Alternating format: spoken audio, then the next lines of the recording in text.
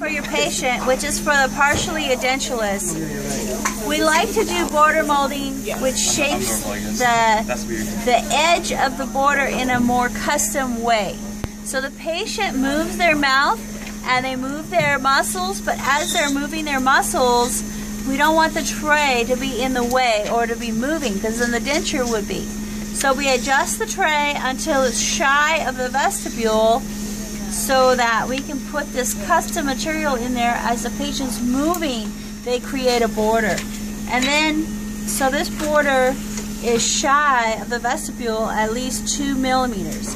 If it was 5 or 6, this material, the PVS, doesn't work well. It won't hold up for that many millimeters.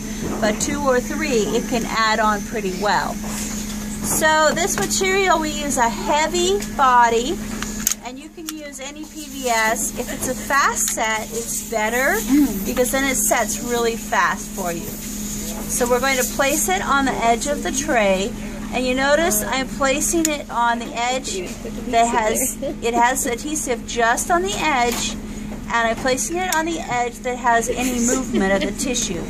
So does the tissue move across the front? No, it's just the hard palate. So there's no reason to border mold the hard palate. Then I'm going to place it in the patient's mouth. Because this is a typodont, take a look and make sure you have enough. If you don't have enough somewhere, go ahead and add it right now really quick.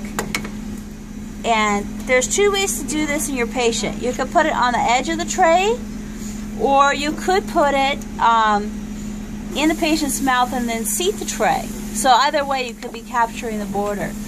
For the upper, using retractors in the mouth is really nice. Retractors make the tissue a little bit dry and then take the impression. You won't have that water issue. So that's very nice in the mouth. Here, we don't have a lot of border molding. I kind of did that because I border molded it a little bit. But essentially, you're just going to have to leave it and let it set up. So, go ahead and stop.